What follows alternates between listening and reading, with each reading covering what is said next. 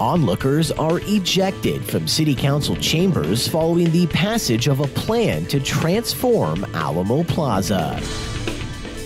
Following criticism, Bexar County backtracks on a plan to reduce its constables.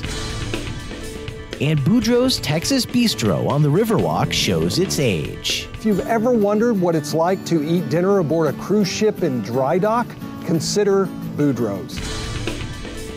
This is your Express Briefing podcast for Friday, August 31st. Subscribe to this and other free content at expressnews.com/podcasts. And get each day's top news and sports headlines delivered to your inbox at expressnews.com/newsletters. At a tense, sometimes raucous meeting that lasted just 35 minutes.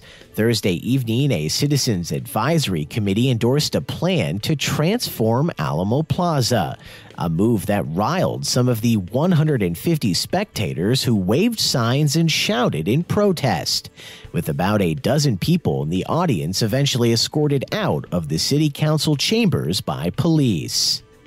The Alamo Citizen Advisory Committee approved 7 resolutions supporting key concepts of the Alamo site plan, including street closures, a new Fiesta parade route, relocation of the cenotaph, changing pedestrian access to the plaza, demolition of historic buildings, and an agreement with the Texas General Land Office to manage the city-owned plaza.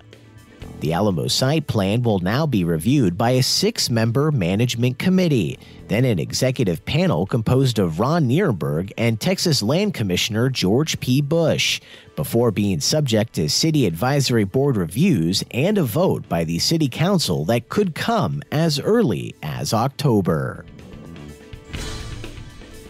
Following criticism for last week's budget proposal, Bexar County Judge Nelson Wolf says he has decided not to cut positions from county constables' offices, noting that he won't support a proposal that creates discord between the constables and the sheriff's office.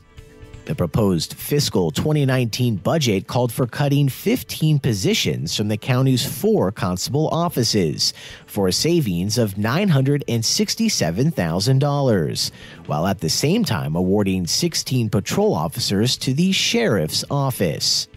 Commissioner Paul Elizondo says he was able to get the county auditor to certify additional funding to save the positions rather than cutting elsewhere in the budget, but did note that the budget office's numbers indicate that constable workloads are declining, and therefore the positions are able to be removed. However, as constables say those numbers are not accurate, Elizondo says he plans to make a motion to study the discrepancy over the next year. And Boudro's Texas Bistro on the Riverwalk shows both tradition and stagnation. Hi, I'm Mike Sutter, the restaurant critic for the Express News. Today we're going to talk about Boudro's Texas Bistro on the Riverwalk. Now, if you've ever wondered what it's like to eat dinner aboard a cruise ship in dry dock, consider Boudro's.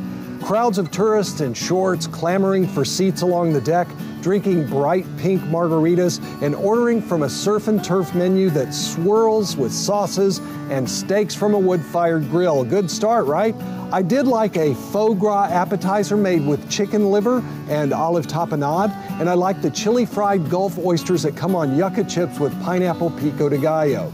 But I was let down by mushy tuna tartare on fried tostadas and duck 3 ways that was a glazed leg quarter, a spring roll, and an enchilada. Lots of spectacle, but not enough respect for the star of the show, the duck. What you'll probably hear most about from Boudro's is that tableside guacamole, and rightfully so.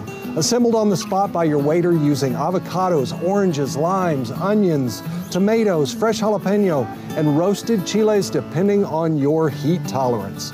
The wood-fired grill was a mixed blessing, a great sirloin, some gorgeous lamb chops, but a ribeye left almost raw, and a filet of corvina grilled to a dense knob.